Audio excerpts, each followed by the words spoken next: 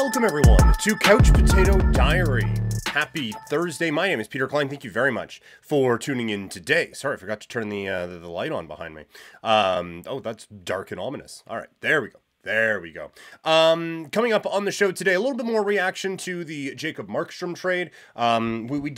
I did kind of cover it for Game Over. So if you are looking for some more Jacob Markstrom content, that is where that would be. It was also available for podcast listeners on the Couch Potato Diary podcast feed, but just kind of a sober second thought on that. And then we get ready for the week in the CFL as we preview Thursday Night Football, give out some CFL Power Rankings for the week, and we'll wrap up with some Boxing Power Rankings. So a lot to get to. Let's get to it and talk some hockey.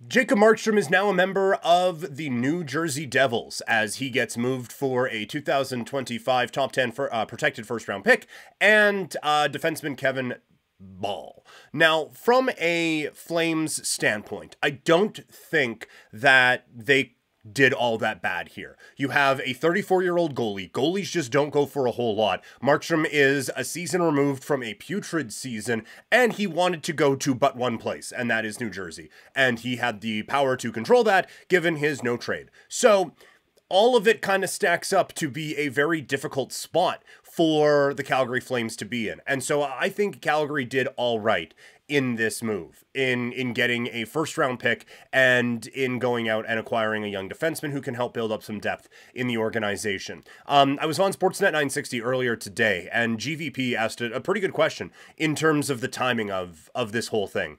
And I do think that making this move now, just so you know what assets you have in the chamber, if you want to try to move up in the first round, if you want to try to move, whether it's moving up from 9 into the top 5, which I think will be very difficult, or moving up from the Vancouver spot into a spot in the middle rounds and moving things that way, I do think that there is a little bit there that you can do now with this New Jersey Devils pick. The Flames have 6 picks in the first round in the next 3 years.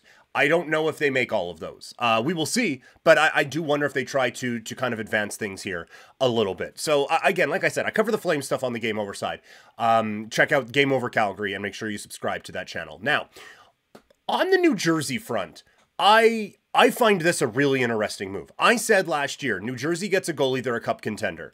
Now they have their goalie. And I think you have to view this team as one that can make some noise in the Eastern Conference. I do still think they're a defenseman away now from really being able to go out and make some noise. But when you look at this, you have now gone out and addressed your biggest need, and you still have probably your best trade chip available at number 10.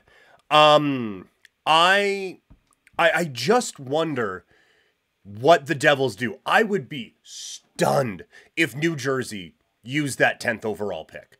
I think they try to go out and make a real impact move, probably on that blue line, use that 10th pick to go out and get somebody and really make a push at this. I think the Devils are an incredibly interesting team. I think they have a lot of young skill at forward. I think they have a pretty solid blue line, just again, maybe one piece away and some depth. And if Jacob Markstrom is that guy from a season ago, then this team can make some real noise. If he isn't, this is a big problem for New Jersey, because this is kind of all of their chips in on Jacob Markstrom at this key development time for this franchise. And so I think this is the right move. I think it's a move that has a high probability of working, but if it doesn't, whew, are they fucked.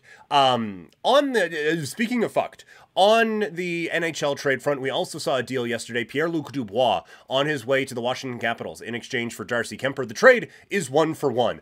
I hate this for Washington. I know their goal the next couple of seasons is to get Alex Ovechkin that goal-scoring record.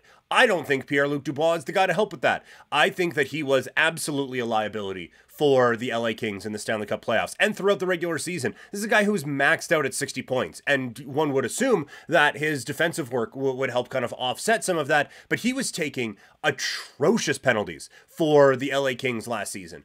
And he was, I think, in a very significant way, more of a liability than an asset to this LA Kings squad. And now to bring him into a Washington team that was just starting to get some things going with the young kids. Like their talent level isn't high enough.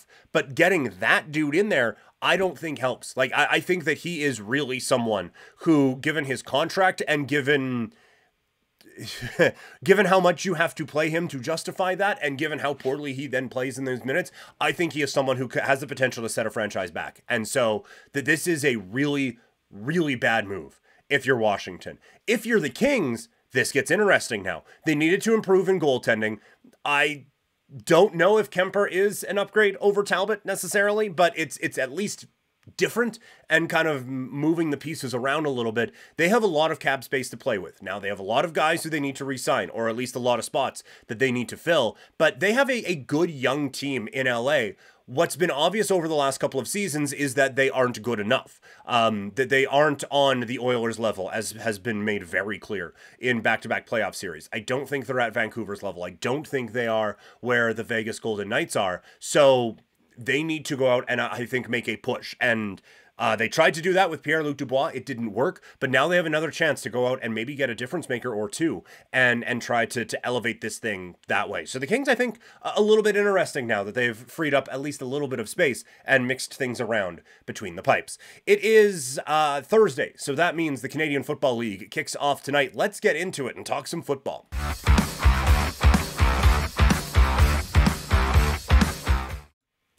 It is week number 3 in the Canadian Football League, and it starts tonight with Montreal taking on Ottawa. By the way, this week was my first week, and it's going to be a weekly thing now, doing the picks and predictions piece up on 3 Down Nation. It is best bets for some of these games. This week I ran through all of them. That is not necessarily going to be the case in weeks gone by, but I thought to kick off the thing this week, we would do all 4 games. So if you want some more thoughts on that, head to 3 Down Nation right now. It is the predictions column. Just search for me. Let's get to Thursday. It is Ottawa taking on Montreal. I think Ottawa, I've said before, Ottawa is improved. This is a really tough start, and the fact that they're going to be able to go 1-1 out of a Winnipeg-Montreal gauntlet to start things off is really impressive. And like Drew Brown showed me everything I wanted to see. He can make all the throws, stares his receivers down a little bit, and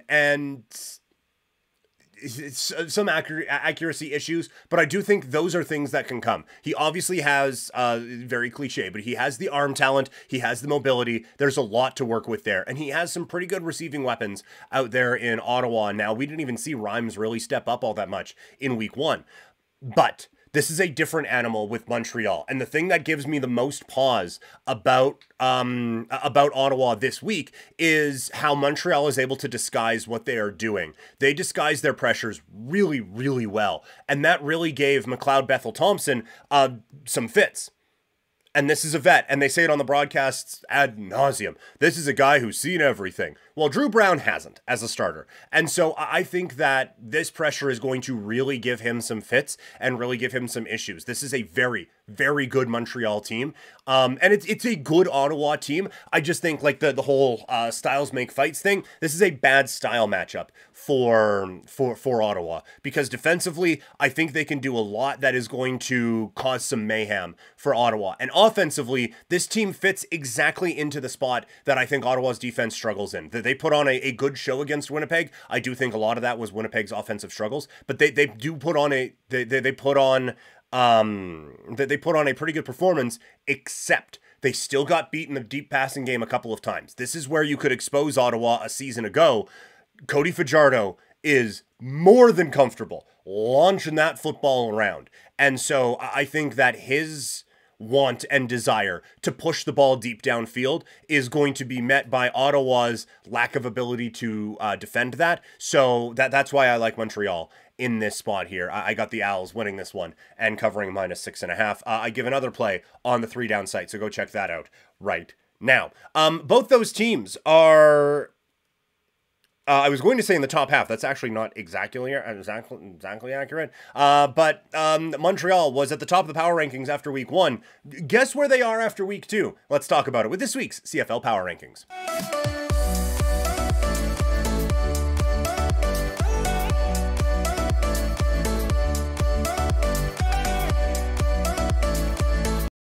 All right, a little bit later than normal, heading into a CFL week with our power rankings, but still thought I'd get them out for you guys this week. Coming in at number 9, it is still the Hamilton Tiger Cats. A much better performance in week 1 and in week 2 than in week 1, I think, against Saskatchewan. It felt like they had this game won right up until they didn't. Bo Levi Mitchell has played significantly better than I thought he would. I will wave the flag on that one. I don't know if he can do it for 18 weeks, but for 2, he's looked pretty good. But this team has still dropped a couple of tough ones, and I still have concerns about them going forward. At 8, it is Edmonton. Again, a team that has dropped a couple of tough ones late, and they have played really well through 3 quarters in both their games. But the 4th quarter has been an issue for this group, and now they have a couple of road games coming up. I would not be surprised if they end up at the bottom of this sooner rather than later, even though I do kind of like this team. Coming in at 7, it's Winnipeg. You cannot ignore the issues that this team has had. Like that they are staring you right in the face now. Collaros has struggled in 2 weeks. The offensive line is not protecting very well. The defense is getting pressure, but they're not finishing drives. This is a problem in Winnipeg now, and we will see if they can course correct coming up this week. In at number 6, I have the Calgary Stampeders, coming off of a win out there against Hamilton out in week 1. This is a team that's impressed so far this season, and so I like them to continue to impress moving forward, even in a loss against BC. There were some things that I didn't mind about this group. At 5, it is Ottawa. That they have played just 1 game, and given how the teams ahead of them have played, this is more, them being at 5 is more a statement of the teams ahead of them than the teams than where they are at. Coming in at number 4, I have the BC Lions. They get right against Calgary. The defense looked pretty good offensively. They had some issues initially with the blitzes that Calgary was throwing at them, but then eventually you do that over and over and over again, Vernon Adams is going to figure it out. So I like BC to continue to move up. At 3, I have Saskatchewan, 2-0, first place in the West Division. But it like a lot of things are going right. They still need to figure out the penalties. They still need to figure out the defense a little bit. I think that'll come. And they still need AJ Ouellette to get going. But to have those issues to improve upon and to be 2-0, not a bad spot to be in. They aren't on Toronto's level, though. That Toronto defense really impressed me, even in giving up so many points against BC in week 1. I think that this defense is going to have a field day against Edmonton coming up in week 2, and we'll see if the offense can continue the momentum they had coming off of week number 1. And at number 1, it is still the Montreal Alouettes. There is no denying that they are the best team in the league right now. Their defense is playing exceptional. Cody Fajardo still makes some Saskatchewan Cody Fajardo type of mistakes, but is still also playing like a Grey Cup champion. So this team is the more complete team in the CFL right now, and thus they are our number 1 pick for CFL Power Rankings this week. But we're not done listing things yet. Tank Davis, coming off of an impressive win last Saturday at the MGM Grand Garden Arena. Did that help him move up in the pound-for-pound rankings? Let's look at the new boxing pound-for-pound list.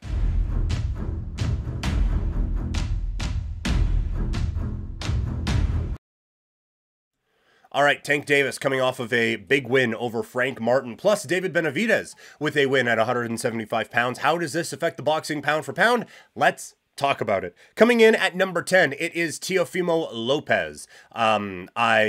He was at number 10 before, and no one has done anything, I think, to jump up and knock him down. Coming in at number 9, I couldn't get Benavidez any higher. It was a win. It wasn't an overly impactful win. He is still waiting and hoping that he gets a bout with Canelo Alvarez. I couldn't move him up, because one step ahead of him is Errol Spence Jr., and I just don't think I can drop Errol Spence Jr.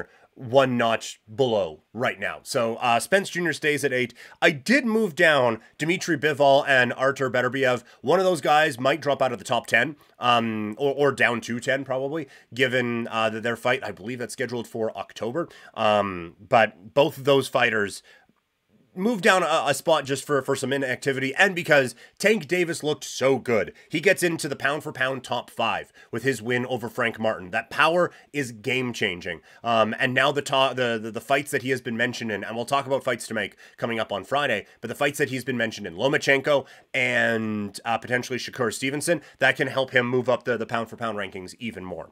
At number 4, it is Canelo Alvarez. We'll see what the next fight has in store for him. But coming off of a couple of pretty good performances in a row, Canelo staying in that top 4 spot, given all he has done. A little bit of that is certainly a Lifetime Achievement Award, but he's still putting up some good fights against good fighters among a number of different weight classes.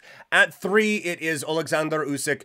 He stays at number 3 after a victory over Tyson Fury, as he unifies the heavyweight championship after winning at cruiserweight as well. Coming in at 2, Terence Crawford. You can't knock that win over Errol Spence Jr., and you could make every argument that he is the number 1 pound-for-pound fighter in the world. I still have Naoya Inoue at number 1.